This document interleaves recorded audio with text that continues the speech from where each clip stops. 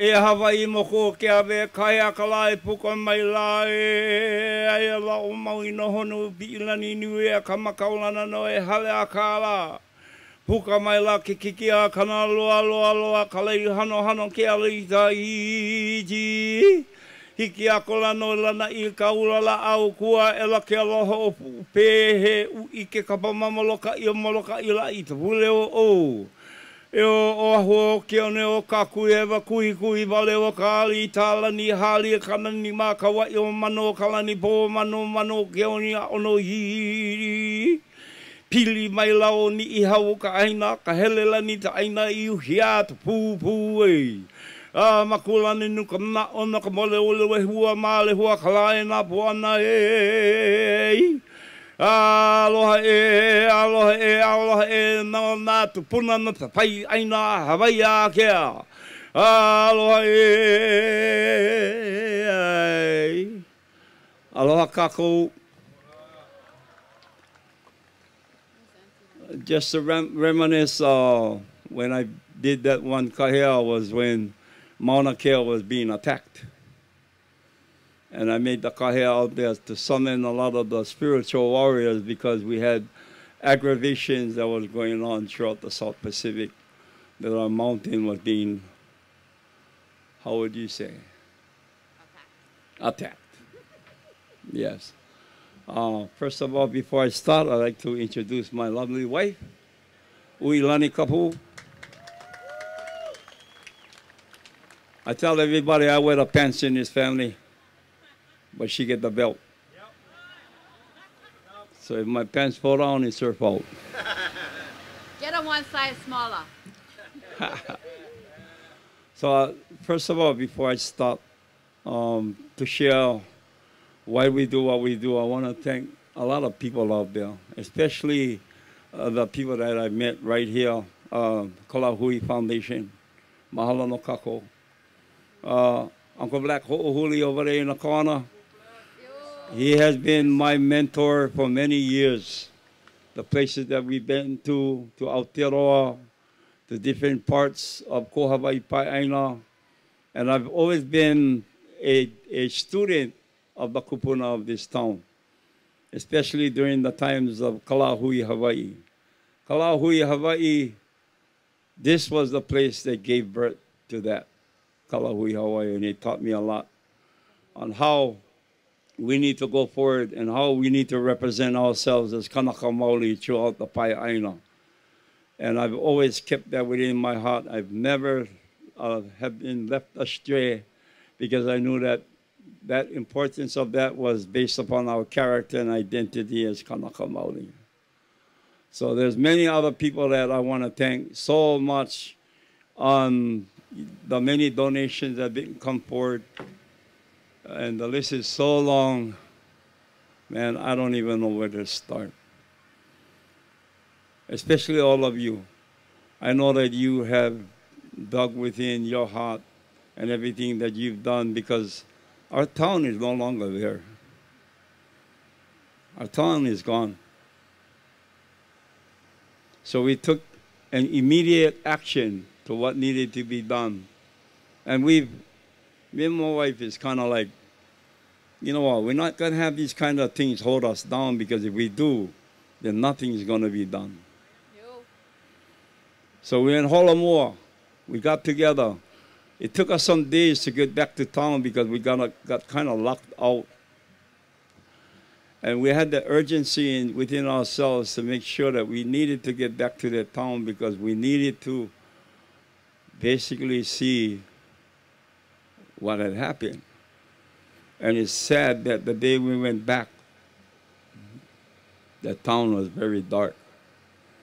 The town was very lonely. And I did one kahea when me and my wife spent the night up on a bypass, and all we saw was darkness. There wasn't a light that we were common to seeing when we live in Lahaina. I live in Kāko'o Valley, that's above Lahaina town. And it's a very lonesome and agitated place now. But in hopes that because we persevere and we go forward and do the things that we need to do that is necessary, we know that we can rekindle that flame within the people that are agitated. We have people that are going through trauma. This is a reality. We started the hub in so many places because we knew that we need to cater to the displaced. The many places that we went to Walgreens to try to get people over there together. Walgreens was a place that was making me sick because of the respiratory that I was dealing with. So we decided to move from Walgreens to Sheraton Kaanapali Beach Hotel. And that's where we are still today. And mahalo to Walgreens because we made allies through Walgreens. Every place we went, we made allies. And now we're at the Kaanapali Beach and now starting to realize that we are catering to all the displaced families that are in 5 hotels in Kaanapali Beach. Royal Lahaina, over 400 displaced families. Sheraton Hotel, 200. Kaanapali Beach Hotel, 250. Westin, 300. The Hyatt, another 500 displaced families. So our hub caters to not just the displaced Ohana, but people that are affiliated with the Big 5, Local 5 Union, and RLW. Then also a lot of the organizations that support us, Stevedores, the Longshoremen, Pasha, that we are no longer, we are at a point that where we're untouchable on the resources that we are getting because we need to cater to over 2,000 displaced Hawaiians and local communities, Filipinos, of all races. Of all races. We're catering to everybody. We deal with their trauma. We help them cope. Help them realize that we all need to come together as one because now is the time that we need to rise up. And now is the time that we need to see and put our differences aside and come together as one so we can fix the many problems that we are dealing with today. Lahaina is known as the capital of the kingdom. To us, Lahaina still is the capital of the kingdom. There's still hope within this aina. Still hope within this place.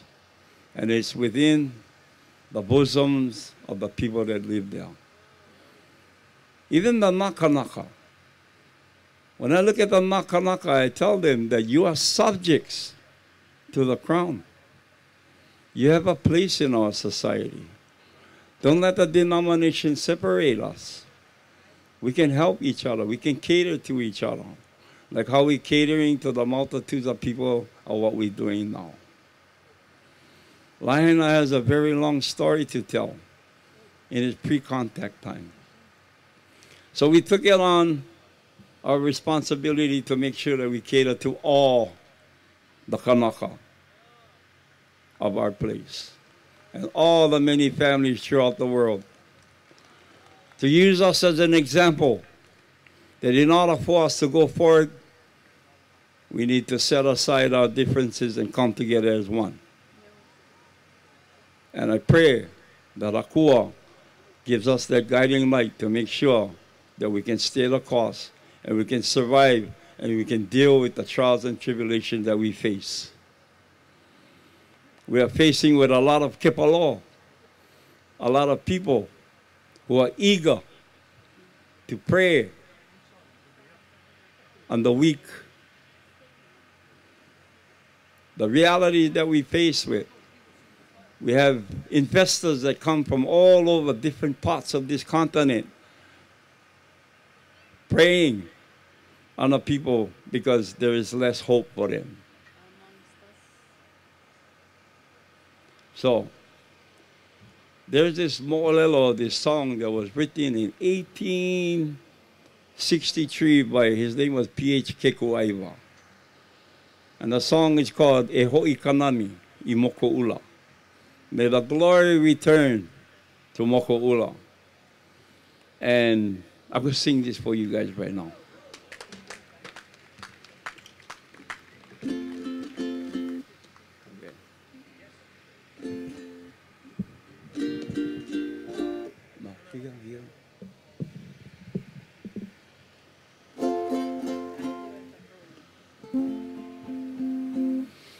So our cultural center, Aikāne Maui Culture and Research Center, no longer stands. The many artifacts, the many documents, the library that we held was to help educate a lot of people about our past. I had documents that were signed by Kamehameha III, Kamehameha V. I had rare maps. And that was a place for the people to come and learn a little bit about our past and how we can go forward in looking at land commission awards and royal patents. That was my forte. Giving our people hope that the glory can return. We just got to make it an effort to do what we need to do, because our kupuna, Kawakahiko, set aside these things for our benefit, our future generations today. Nothing will change. It's just that we're dealing with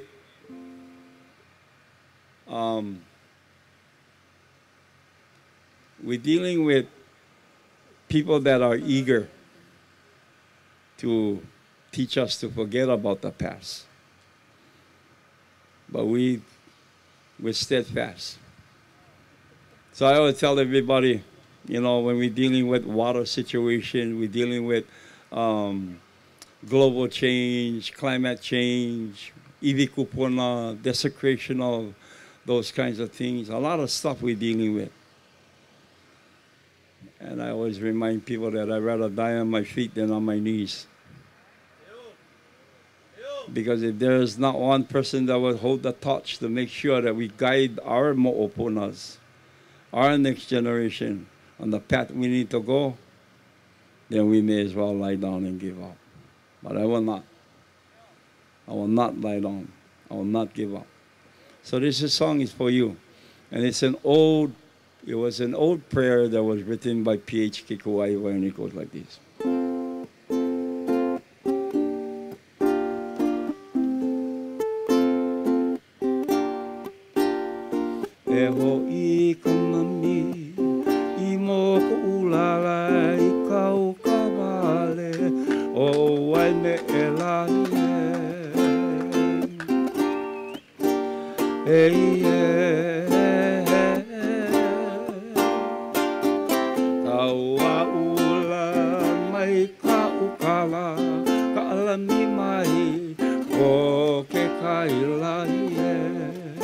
Sing it if you know it.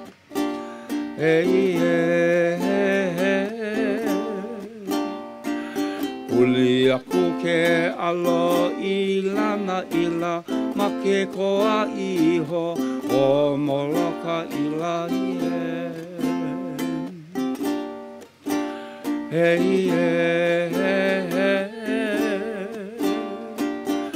I ka lehua o ka ana ke alohala I ka luna wale o ka lailai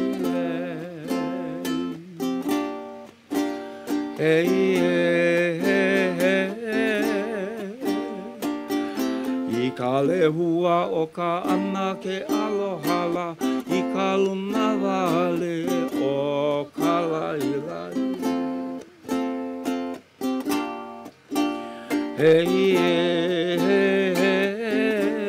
o maka ke ua ka makanila I ke kahi wale o miki miki lai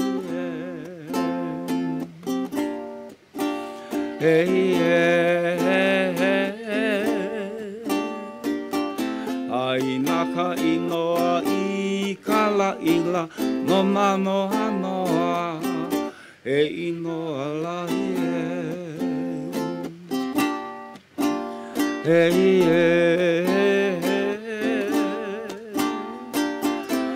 Inaka inoa I kala ila no nanoa noa e inoa lai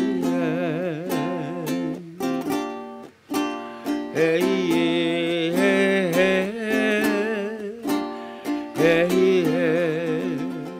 e noa noa ma noa noa.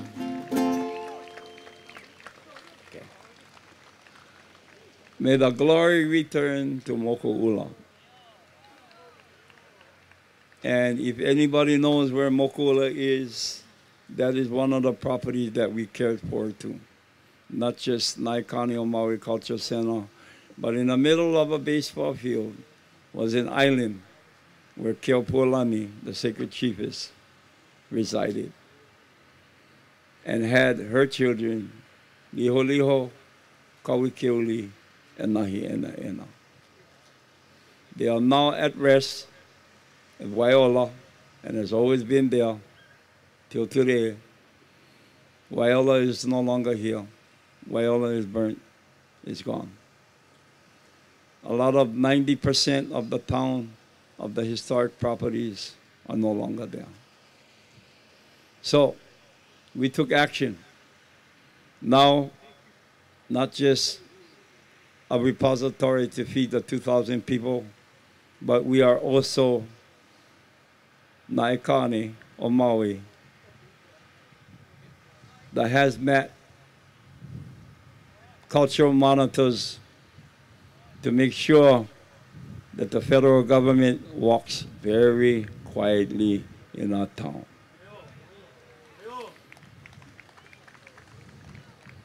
We have 25 cultural monitors, and we have 25 more soon to be certified, because it's our responsibility to care for not just the people of that town, but for the mea makamai of all the historic properties and all our kane and wahine that serve as cultural monitors are lineal descendants to that area.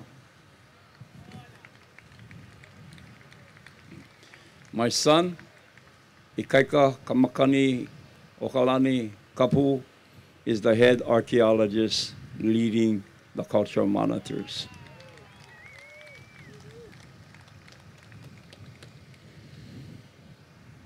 I'm just the big papa. But at the same time, we have a team, a very good team.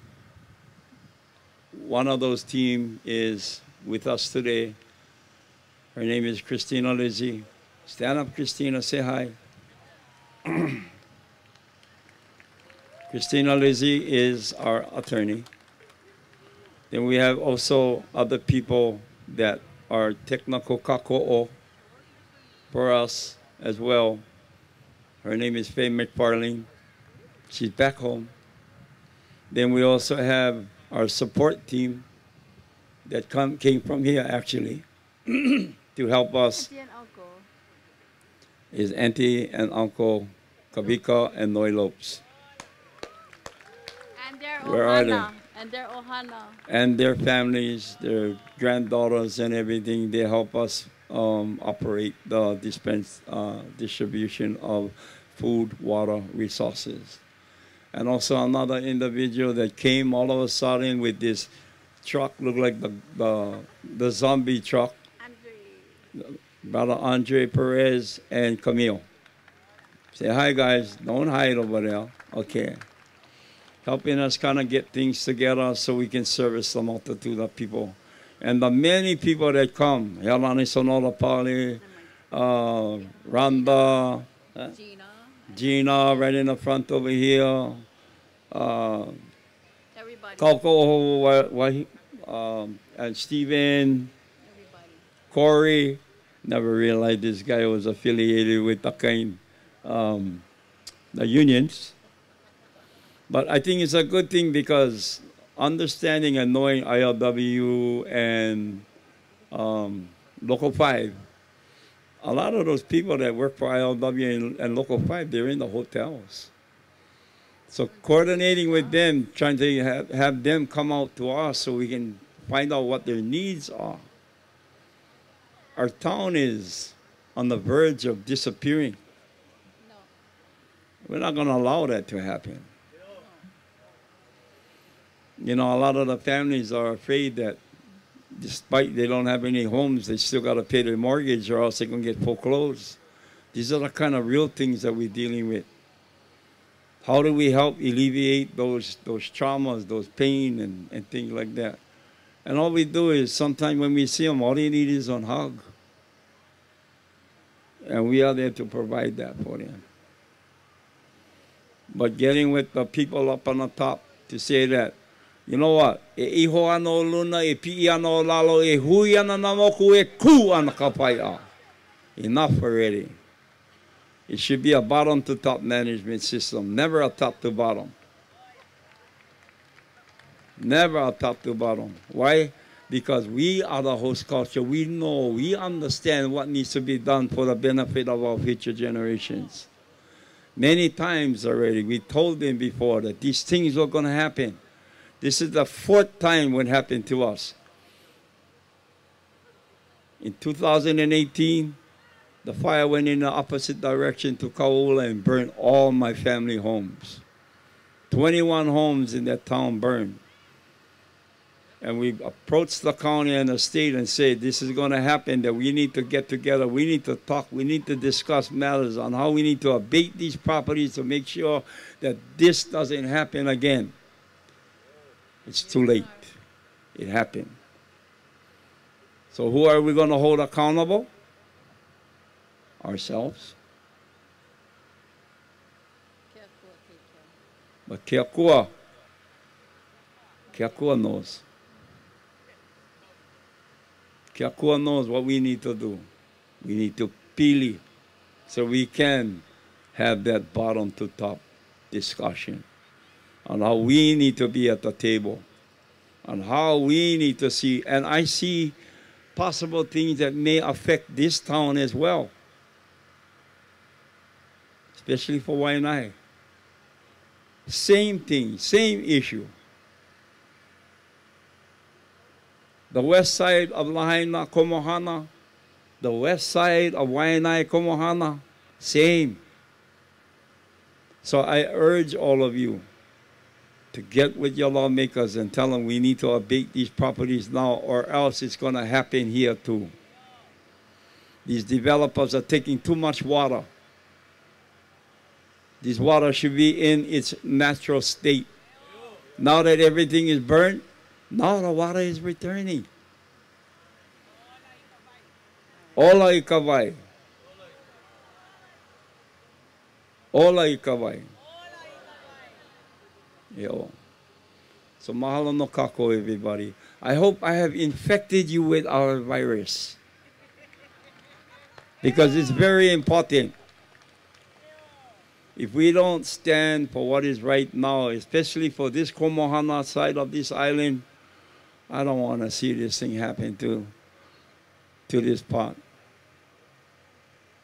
And I hope that you leaders out there, whoever you are, your associations, your huis, your lawmakers, everybody, state, senate, county council, now is the time. May Lahaina serve as an example so we don't have that happen to any place else in Hawaii. Any place else in Hawaii. I pray to Akua for the safety of the people that are suffering now. And I pray for all of us that we find it within our heart to pili, to come together. We are drained, but we are steadfast. We will continue. And the funny thing is that the private golf course, they say, how long do you think you guys going to be here? And I said, at its shortest, probably maybe 4 months. At its longest, maybe 4 to 6 years. So, and another thing, I just want to put some humility in my discussion, because there's a lot of worry, but, you know, sometimes I even told the county council, I told them, sometimes it's good to occupy than to ask.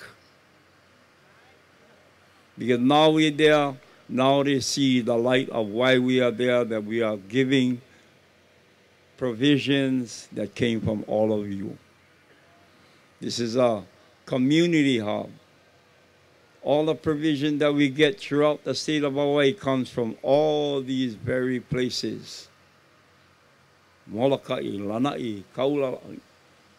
As I opened up in my pule to summon these islands together, because now is the time. Now is the time we need to come together and we need to feed. Because when we got burned out, the community came to our aid. Now the community needs help. We are now coming to theirs. And we're not going to stop.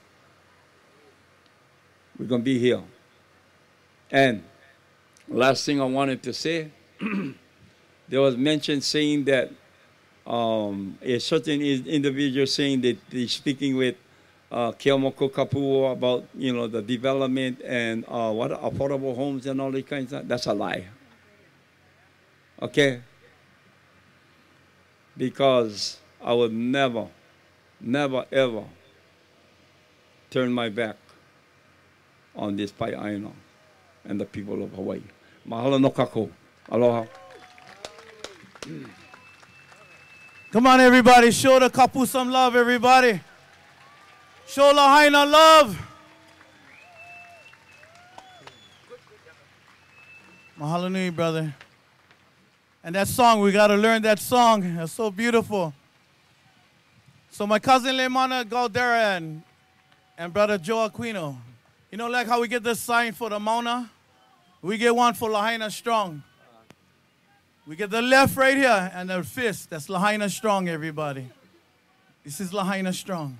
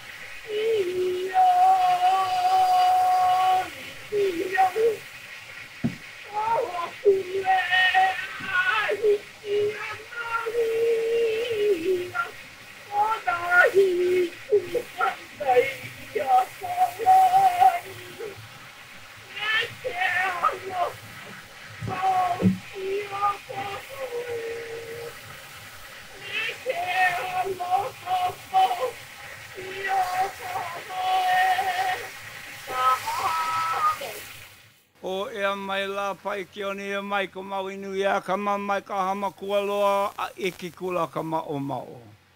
E o mai ko Lahaina no ta aina ali I he aina hana lau ki pahulu. E o mai ki he ka meho e ke ala ali I ulu vehi vehi ki hai ki oni hulane no kanaha. He aku ke kai o kana loa koe ala kukila kila kau I ka hano wale ke a malama ka ma no ka halawai me ka wohu iau. No Maui nui a ka maki ka māloa aina hoi ka lama kua ho o malama. Malama I a ka ike kupuna o ka pō kua e ala keo kua ki ka naka kali kukui. E o e koe noa na kua kau I ka mehe o na kupuna ma ama kukui ulua e ka ike o loko.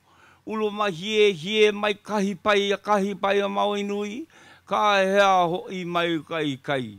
E o Hawai'i pai aina e ho o pa ai ka wai ki ala kupuna pānahe nahe mai laka makani ki kai malie. Mo ane mai ki ana ona kai lei aloha. E lei aloha no ia alohai.